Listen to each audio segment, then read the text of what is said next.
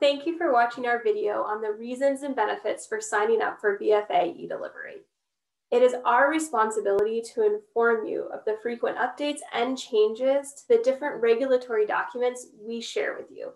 We are even required to document that you received them, had an opportunity to ask questions, and understand the information. This can be a frustrating task for everyone involved because it requires you to sign off acknowledging you have received this information. So to make it easier, Voya has an eDelivery service for just regulatory documents called VFA eDelivery.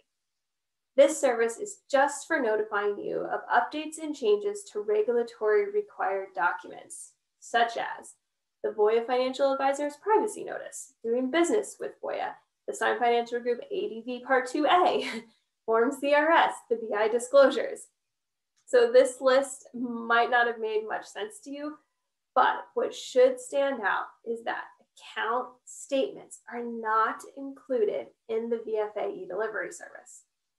Let me repeat that. Account statements are not included in the VFA eDelivery service.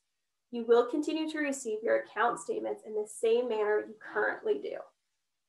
By signing up for the VFA eDelivery service, you help save us and yourself the annoyance and frustration of us reaching out over and over again to get your signature or on updates to our disclosure information. By signing up for VFA eDelivery, you will get these regulatory updates and changes communicated to you via email only when they occur. Tomorrow, you will be getting an email to sign up for VFA eDelivery. We highly encourage you to sign up right away. If you choose not to sign up for VFA eDelivery, and that is your choice, we will be required to use all other means to reach out and acquire a signature. In most cases, we will not be able to talk with you about your accounts until this is done.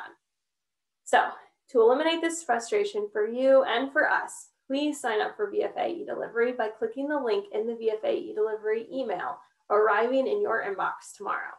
If you have any questions or concerns, or if you just need to update your email address, please give us a call.